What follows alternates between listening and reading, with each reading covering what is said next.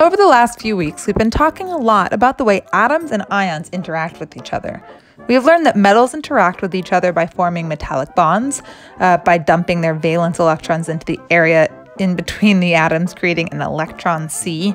We have learned that nonmetals interact with each other by sharing their valence electrons to create covalent bonds, the number of which an element can form is determined, of course, by how many electrons in the atom needs to have a full valence or outer electron level.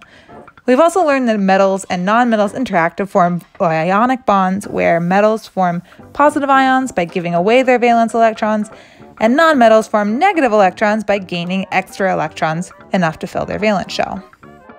This week, we're going to think about how to communicate the existence of these bonds to other people. Scientists need to communicate about molecules and compounds all the time. Each time they need to communicate or share information about a specific molecule or compound, they can't just draw the compound, and they can't list out always the whole name of the compound. They need a quick and easy way to describe a substance. That is where chemical formulas come in. The chemical formula is an abbreviation of a molecule or compound. It tells you which elements are involved, and it tells you how many of each element is in one unit of that substance. The rules for writing chemical formulas for ionic and covalent bonds are very similar, but have a few differences, so we're going to go over each one independently. Let's start with ionic compounds made through ionic bonding. Remember, ionic compounds are made of two or more ions that are attracted to each other because of their opposite charges. Often these compounds take the form of ionic crystals. An ionic crystal is a substance like, for example, table salt or sodium chloride, where due to the opposite charges, units of sodium and chlorine ions attract to each other, creating a much larger structure than just the two ions. Ionic crystals, however, can be broken apart into smaller pieces of that substance and are still that substance. So when we write chemical formulas for ionic compounds, we think about them in terms of ratios. Because these crystals of the ionic compound can form in many different sizes and still have the same properties, we don't write the formula for this specific sized crystal. So for ionic compounds, we write them in terms of the lowest, simplest whole number ratio of the component ions. Where a specific grain of salt may have a couple million ions of sodium and a couple million ions of chlorine in it, we simply write the chemical formula for sodium chloride or table salt as NaCl, showing that in any given sample of table salt, you will have one chlorine ion for every sodium ion in that sample. Not all ionic compounds are as straightforward as sodium chloride. Some ionic compounds have more than one of a particular type of ion. Let's take a look at the ionic compound made between calcium and chlorine ions. If we look at the periodic table of elements, we can see that calcium is in the alkaline earth metals group, or column 2. That tells us that it has 2 valence electrons and will form a +2 ion. Chlorine is a halogen, and it is in column 17, the second to last column of the periodic table of elements. This tells us that, like the other halogens, it has 7 valence electrons and can hold up to 1 additional electron.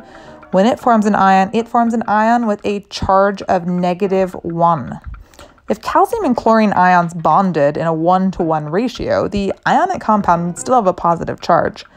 Since calcium has a charge of +2, you actually need 2 chlorine ions to balance out that positive charge. So an ionic compound formed between calcium and chlorine has 1 calcium to every 2 chlorine ions. To show that in a chemical formula, we write a subscript number, the little number, after the chemical symbol for chlorine, making the chemical formula for calcium chloride CaCl2. You'll notice in both of these examples for ionic compounds, we listed the metal first, followed by the nonmetal. So that we can make sure that everyone is communicating in the same way, someone a long time ago decided that when you write ionic compounds, you always list the metal or positive ion in the formula, and then you list the negative ion.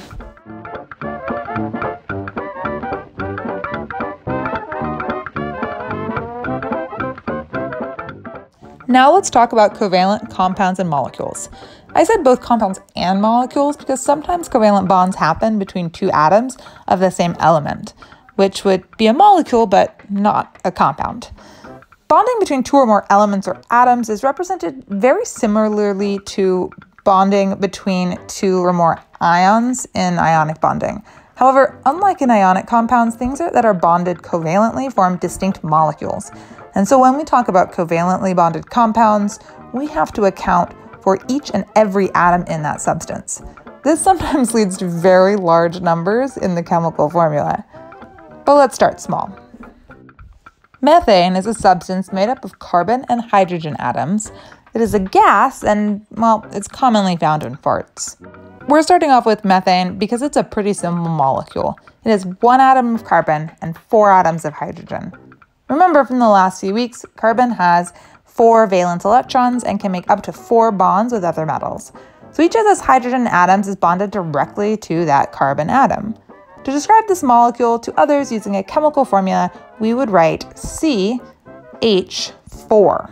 This tells us that there is 1 carbon and 4 hydrogen in the molecule. Notice, just like in the ionic bonds, we didn't write a subscript number next to the element that there's only 1 in the substance. It would be a different compound if you did write a subscript 1 next to the carbon, but the chemical formula wouldn't even include the C, the chemical symbol of carbon, if that element wasn't in the substance. So we don't write that number 1. Let's try a trickier molecule. Glucose is a type of simple sugar found in carbohydrates that's essential for providing energy to living things. As you can see, it's a molecule that is much larger than the methane we just looked at. It actually has a total of 6 carbon atoms, 12 hydrogen atoms, and 6 oxygen atoms. To write the chemical formula for this molecule, we would have to include each of these elements and their amounts when making the chemical formula.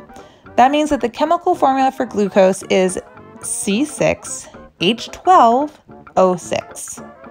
We write the elements in that order because, like in ionic compounds, scientists have a specific way of ordering the elements. In the case of covalent compounds, we order them from the least electronegative to the most electronegative. We just went over a lot. So let's simplify this into some basic steps for writing a chemical formula. Step 1.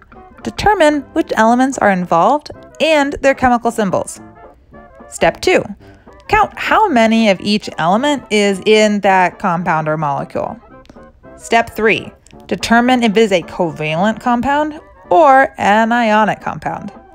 Step 4. If covalent, write the chemical symbols and the amount in the order of increasing electronegativity.